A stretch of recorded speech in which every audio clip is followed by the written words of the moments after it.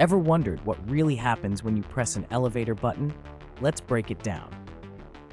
When you press the button, a signal is sent to the elevator's control system, a computerized brain that manages all requests.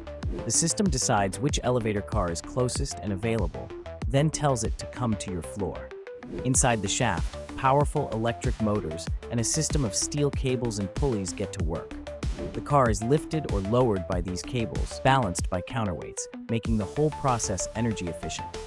Sensors constantly monitor the car's position and speed, ensuring smooth and safe travel.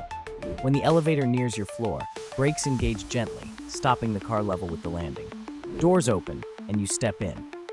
Many imagine elevators just go up and down, but the control logic manages multiple requests, prioritizing efficiency and safety. In busy buildings, elevators can group passengers going in the same direction to minimize wait times.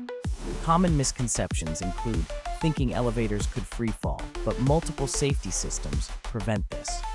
Limitations include maximum weight and speed, but advancements keep making elevators faster and safer.